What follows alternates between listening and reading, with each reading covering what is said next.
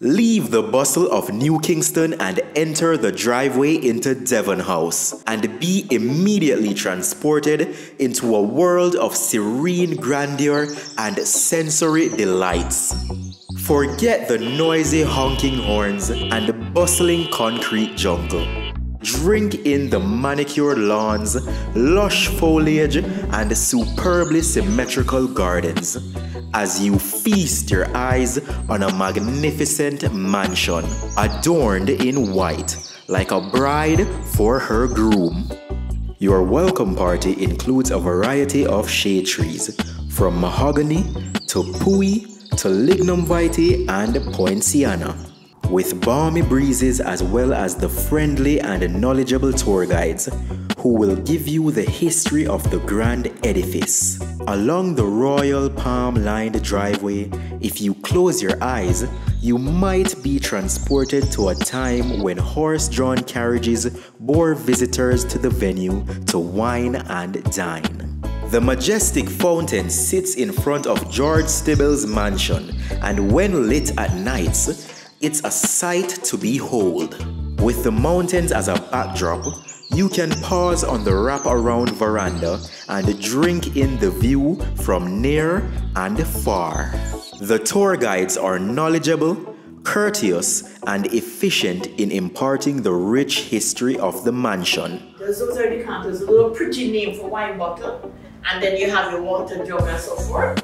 Once inside, visitors will be in awe of the exquisite fretwork and the intricately carved balustrade that have withstood the test of centuries. The view from the balcony upstairs is worth the trip, and the antique furnishings and fixtures provide some knowledge of the lifestyle enjoyed by the mansion's first occupants. There are still some of the utensils they used, and their portraits at the entrance to the living room are preserved for posterity. Most of the furniture and the grand staircase were made of mahogany, lumber that has withstood the test of time.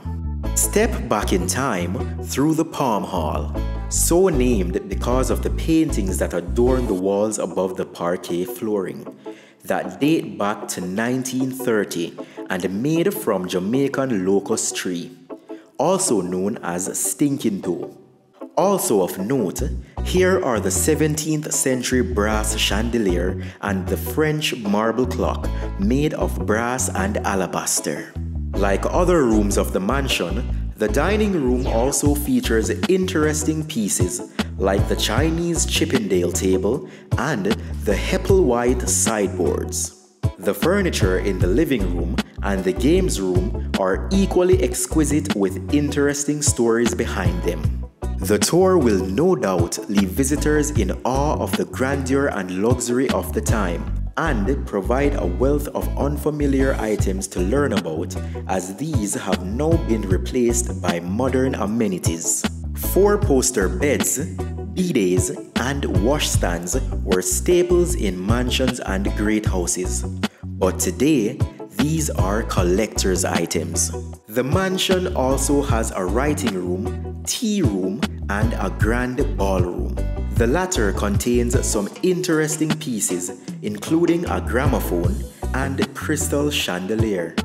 From the ballroom, the tour takes you to the vestibule, where people once relaxed.